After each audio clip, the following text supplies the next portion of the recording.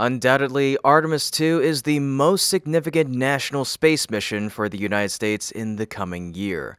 After numerous delays, NASA has finally taken key steps to bring this mission closer to reality. However, challenges remain. NASA's vehicles continue to face critical issues that could impact the timeline. So what exactly are these problems? And of course, we can't talk about Artemis without discussing SpaceX, the company playing a pivotal role in the program's success. With uncertainties surrounding the space launch system, is SpaceX prepared to take on an even greater responsibility if necessary? Let's dive into these questions on today's episode of Great SpaceX. As we enter April, we are now just a year away from the highly anticipated Artemis II mission. This will mark a historic moment, the first time humans traveled to lunar orbit since Apollo 17 in 1972, and the first crewed mission of the Artemis program. With the urgency surrounding NASA's lunar ambitions, there is little room for setbacks. To stay on schedule, the agency must finalize the production and integration of the mission's hardware without delays. Many have questioned whether NASA can meet this timeline, but the agency has recently taken a crucial step, arguably the most significant milestone in Artemis II preparations so far. Since mid-March, NASA has provided continuous updates on the SLS core stage, a key component of the rocket. The most critical update came on the 23rd of March when a massive crane lifted the core stage and, under the careful guidance of technicians, successfully integrated it with the two solid rocket boosters inside the vehicle assembly building at Kennedy Space Center in Florida. With this step, the basic formation of the SLS rocket was officially completed. To mark the achievement, NASA stated, "Milestone moment." Teams with NASA ground systems have completed the integration of the Artemis II core stage at NASA Kennedy.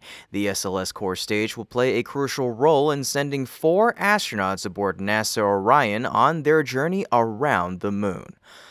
Accompanying images and videos released by NASA showcased the meticulous assembly process, underscoring the significance of this accomplishment. This milestone follows a series of rapid hardware preparations. In February, NASA efficiently stacked the 10 solid rocket booster segments, with each booster consisting of 5 segments. Shortly after, essential Orion spacecraft systems, including solar panels and the spacecraft adapter jettison fairing, were installed. Looking ahead, the next major milestones include attaching the cone to the core stage, installing the second stage, stacking the Orion spacecraft and other modules, and conducting an interim cryogenic test. However, the most critical achievement so far has been the integration of the SLS core stage and solid rocket boosters. Standing 65 meters tall, the core stage serves as the rocket's backbone, while the two 54-meter solid rocket boosters generate the majority of the thrust needed for launch. More significantly, this progress strongly suggests that NASA is moving forward with SLS for Artemis II, despite persistent speculation that the rocket could be removed from the program. For now, it appears the Space Launch System is still a critical part of NASA's lunar ambitions. Despite NASA's recent progress, significant challenges remain, particularly concerning the Orion spacecraft and the long-term viability of the SLS program. One of the most pressing concerns is Orion's heat shield. NASA is currently weighing 2 difficult choices, either reusing the old heat shield design, which comes with known risks but could help keep the mission on schedule, or developing a new, improved system, which would introduce further delays. The heat shield issue has been under investigation since Artemis I, with NASA concluding its analysis late last year. However, the agency has chosen not to disclose the root cause of the problem, adding further uncertainty. Beyond the heat shield, Orion has still a long way to go before it is fully integrated with the SLS.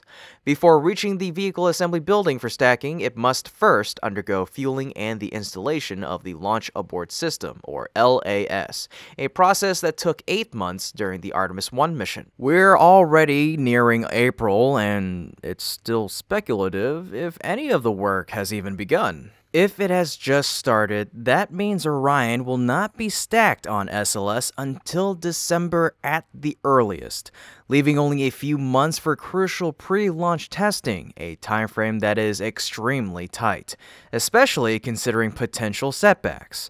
Compounding these issues is the looming uncertainty surrounding the SLS program itself. The rocket has been plagued by high costs, slow production timelines, and concerns over hardware quality, leading many to speculate about its potential cancellation, especially as NASA transitions to a new administration. The financial burden of SLS is staggering. NASA spent over $10 billion developing the rocket for Artemis I, with additional billions allocated for launch systems, contractor payments, and mission operations. Given the expanded scope of Artemis II, there is little reason to expect costs to decrease. This raises concerns about the long-term sustainability of the program, especially as NASA shifts toward more cost-effective commercial alternatives like SpaceX's Starship. In terms of hardware reliability, major issues continue to emerge. A key example is the Exploration Upper Stage, or EUS, developed by Boeing for future SLS Block 1B missions. Despite its importance, the EUS has faced repeated delays and technical setbacks, highlighting broader concerns about Boeing's ability to deliver high-quality components on time. These ongoing struggles cast doubt on SLS's future, particularly given its already delayed timeline. Given these challenges, rumors of an SLS cancellation have intensified. Many insiders suggest that the likelihood of NASA phasing out the rocket is far greater than its retention. If SLS is ultimately scrapped, Orion could also be on the chopping block, given its numerous technical and cost-related issues.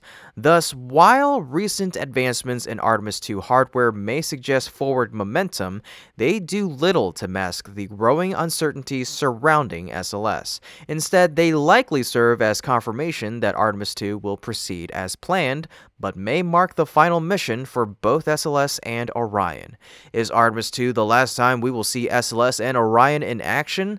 Let us know your thoughts by commenting yes or no down below. Also, don't forget to like the video and subscribe to our channel to stay updated on SpaceX's revolutionary progress in spaceflight. Now, for a program as crucial as returning humans to the moon, a more efficient, cost-effective, and rapid strategy is essential. This is where Starship, specifically the Starship Human Landing System, comes into play. Beginning with Artemis III, Starship will take center stage in NASA's lunar ambitions, potentially marking a turning point in the Artemis program. Compared to the staggering cost per mission of the Space Launch System, Starship's fully reusable design represents the future of space exploration at a dramatically lower price. Reusability also enables an unprecedented flight cadence, with SpaceX already achieving a turnaround time of just 37 days between launches. As progress continues, this interval is expected to shrink even further, revolutionizing rapid deployment capabilities. Additionally, Starship's immense payload capacity far surpasses that of any other launch system, enabling it to transport both crew and cargo in volumes unmatched by traditional rockets. This will be vital for sustaining a long-term lunar presence, especially as global competitors like China accelerate their own moon programs. Starship's versatility further strengthens its case. It can be repurposed into lunar bases or habitats, reducing the need for complex in-situ construction and infrastructure development. Despite its potential, Starship's journey has not been without challenges, and it continues to face significant hurdles as it prepares for its first lunar landing. While its progress has been remarkable compared to the sluggish development of NASA's SLS, major objectives remain unfulfilled. SpaceX has already made historic achievements, including successfully catching a Super Heavy booster using the Mechazilla arms and demonstrating controlled landings of both stages, a feat no other space organization has accomplished. However, with Artemis III's scheduled launch just 2 years away, several key milestones must still be reached. One of the most pressing challenges is Starship's landing capability, particularly when it comes to safely catching the upper stage using the Mechazilla system. While SpaceX has made significant strides with Super Heavy, perfecting the landing of Starship itself presents an even greater challenge. although the moon landings will likely utilize a modified Starship equipped with landing legs rather than relying on Mechazilla. Mastering Earth-based landings remains a critical step toward building confidence in the vehicle's overall reliability. Equally vital is the development of Starship's orbital refueling system, a technology that is essential for deep space operations, including missions to both the Moon and Mars. Establishing a reliable refueling infrastructure requires extensive preparation, including building the necessary support vehicles, perfecting docking maneuvers, and conducting multiple test flights.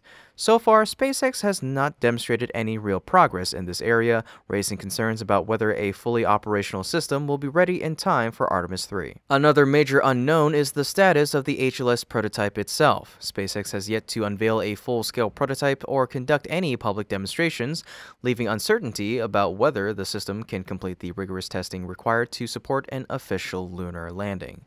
The success of Artemis III hinges on Starship HLS being thoroughly tested and validated beforehand, as the mission cannot afford any major failures. Adding to those concerns are the unresolved issues surrounding Starship's second stage. The last two test flights, which introduced the new V2 version of the vehicle, both suffered failures at nearly the same phase of flight, sparking skepticism about whether the upgrades are reliable. In order for Starship to advance toward Artemis III, SpaceX must first achieve a fully successful flight, proving that these modifications are sound and that the system is ready to take on more complex challenges. While Starship remains the most promising candidate for NASA's long-term lunar strategy, its path to success is far from certain.